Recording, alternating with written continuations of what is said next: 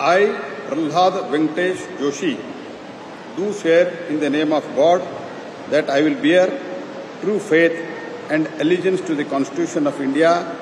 as by law established, that I will uphold the sovereignty and integrity of India, that I will faithfully and conscientiously discharge my duties as a Minister for the Union, and I will do right to all manner of the people in accordance with the Constitution and the law without fear or favor, affection or ill will. I, Pralhad Joshi, do swear in the name of God that I will not directly or indirectly communicate or reveal to any person or any matter which shall be brought under my consideration or shall become known to me as a Minister for Union, except